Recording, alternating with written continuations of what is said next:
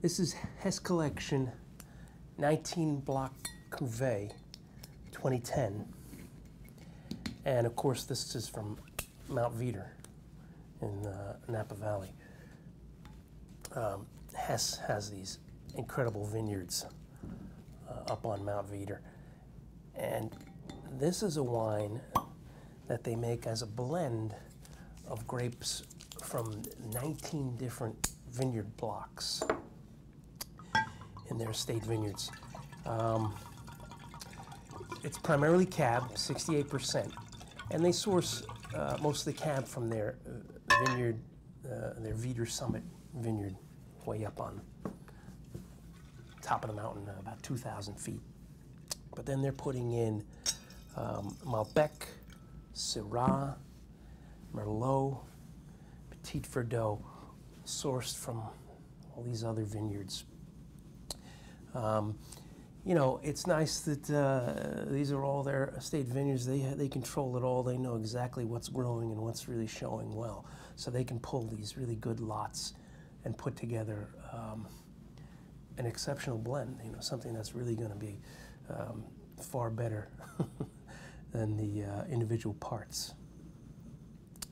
They aged the wine for 19 months, and this one was aged in 58% new French oak. So you've got you know, majority of the oak, new oak. Obviously, it's going to impart some nice flavors. It's going to need to balance. It's going to need intense fruit to balance that. And in the end, what you have is something that has added complexity, layers of flavor,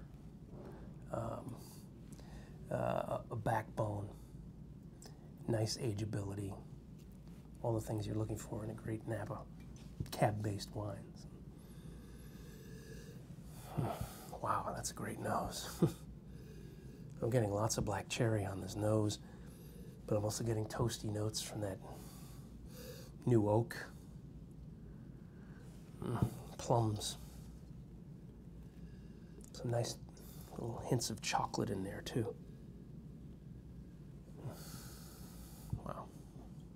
Let's try it.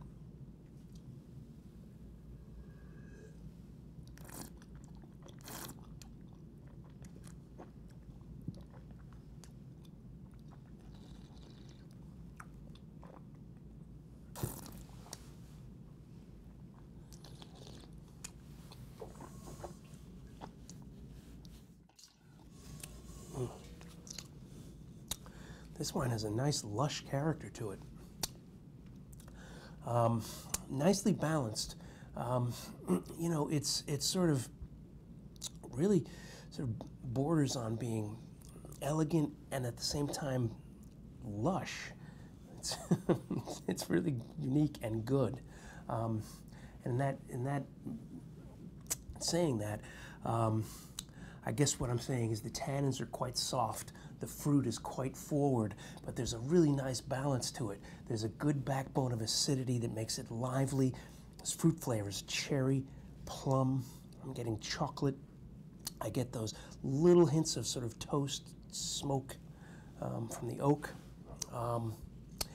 But you know, on the whole, it's just kind of juicy, mouth-watering, really, really appealing.